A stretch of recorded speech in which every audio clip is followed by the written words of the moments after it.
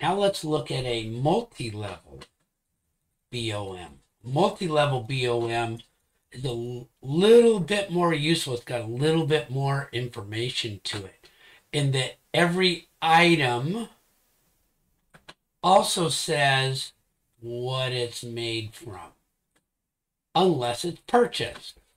And then it's going to have the purchase spec for it. Okay, so here I've shown you the 3 items that get made and how they show up. There's an extra level. There's one, and item 1.1, which makes up the block housing, is made from 1.75 inch of 2x3 brass bar stock. And that gets purchased. So I don't have to do any more with this one. That one's all set. But you see, if somebody were to go, I'm going to make the block housing. What do I need? The second level tells you what you need.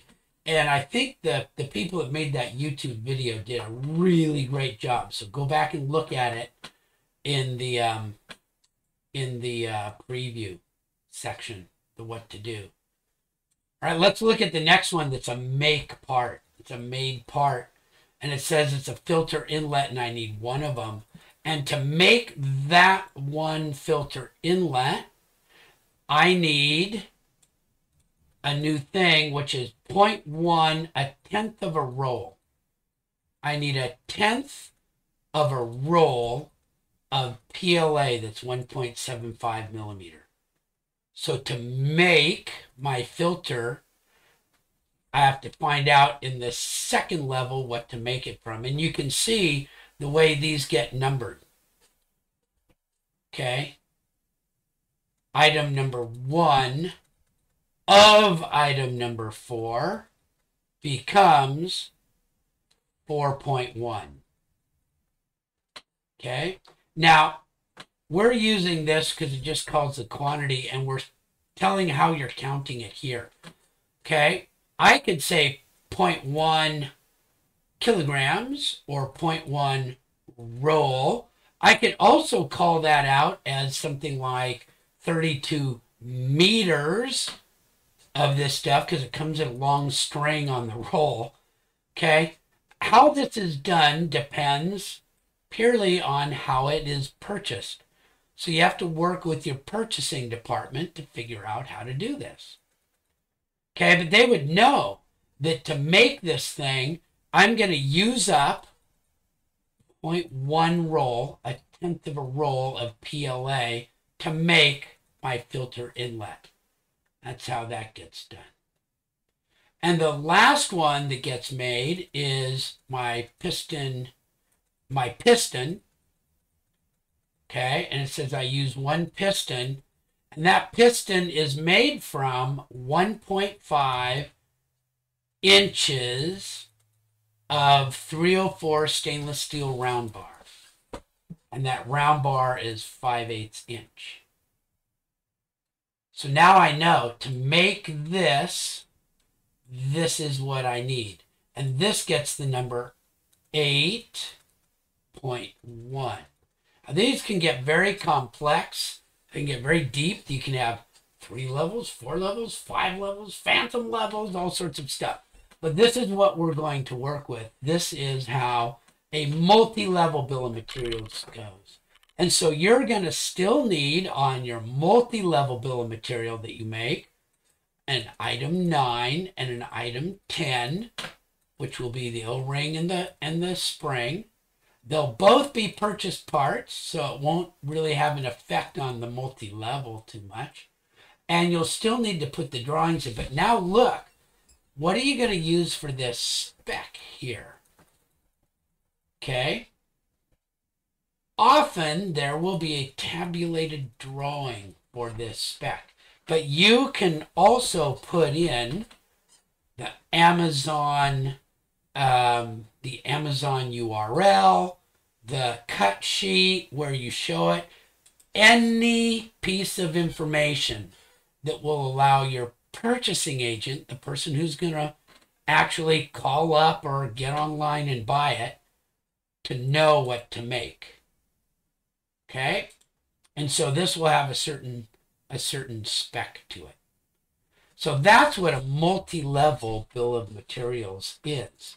Now you're gonna, in this assignment this week, you're going to use the multi-level bill of materials to set some material requirements. So let's see how that works. So here's an example, and I'll go ahead and hide this column right now. You don't need that. So this is really cool, but this is to make one part. And often it's more economical or more feasible or needed to make more than one part at once. So if I want to make one pump, I'll use this much of each item. But if I'm going to make 10, I'll use 10 times that much for each item. And that's important because now all of a sudden I need to have 17.5 inches of bar stock. And I'll have to go and look for that and make sure I've got it before I start making my 10 items. And if I don't have 17.5 inches of it, I'll have to buy some to make 10 pumps. And if I'm going to make 20 pumps, I have to make 20 times each of these. I need 20 block housings, which means I need 20 times that much brass. And if I need 20 pumps, and each pump has 2 of the close nipples, I'll need 40 of the items.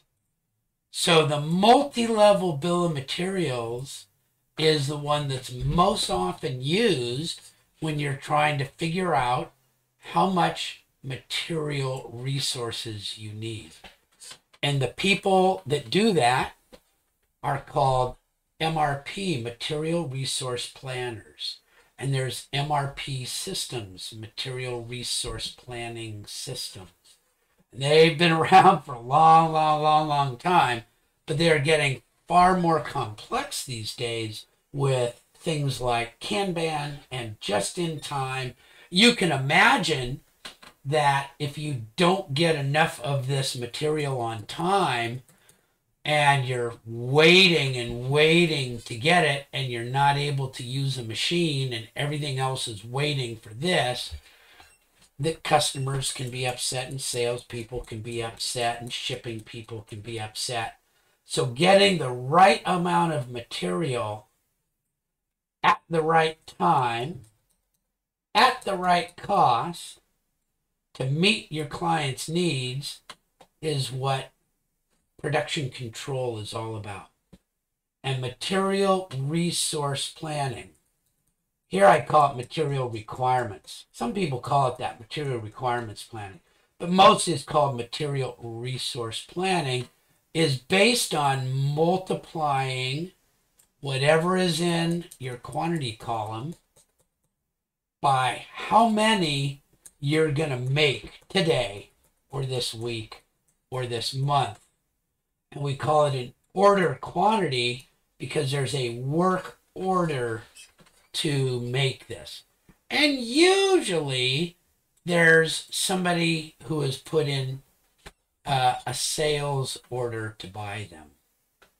Okay? Usually you make things when they're expected to be sold. Not always, but often.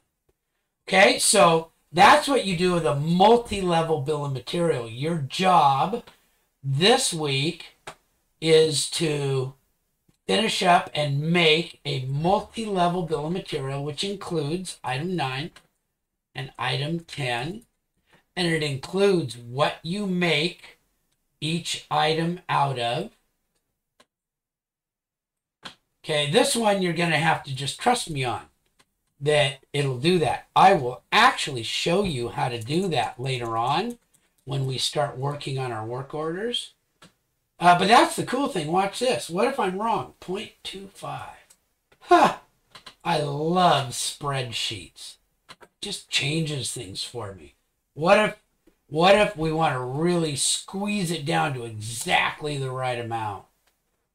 We can do whatever we want. So you want to set this up over here so that they work on formulas based on this. Well, this is easy. It's 1 times whatever is over here. And then this becomes 10 times that. This becomes 20 times that. And it's a pretty quick and easy system to set up. All right, so there you go. That's your job. That's what you're to do this week for your multi-level bill of materials. Present your bill of materials, multi-level, with all of your spec drawings and URLs or cut sheets or whatever. Usually this is full of links to drawings, links to purchasing sites. Okay, that's what goes in here with your number 9 and your number 10 for the O-ring and the spring, or the spring and the O-ring, and fill all this out. And then give me a way to figure out my order number. 1, 10, 20. I should be able to do any number of these that I want just very quickly. And I can, this will change too. Maybe I make that one 100. See how everything changes? So I don't really need this third column. I don't have to have this one. If you want to just show it like this and show me that it will change automatically depending on the work order quantity, that's great. Now there's lots to this that we're going to do more work on when we talk about work orders and purchase orders. And we'll talk a little bit about that in class, about how these numbers are made, the make from numbers. Okay, we'll talk about that a little bit in class. But for now, you can just make your multi-level bill of materials with a materials requirements calculator.